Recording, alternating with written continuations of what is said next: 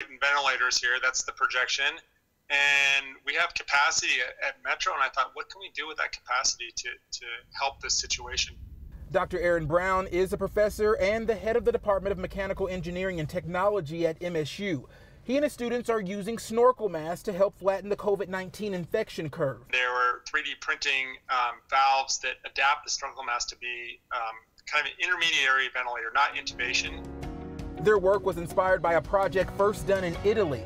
They're taking those plans and modifying them to fit the materials the students have here in Colorado. And we just started printing them, and we have about 50 now. Teamwork is the key in this fast-paced project. Warren Tech High School, their lab, our lab at Metro State, and also CCD.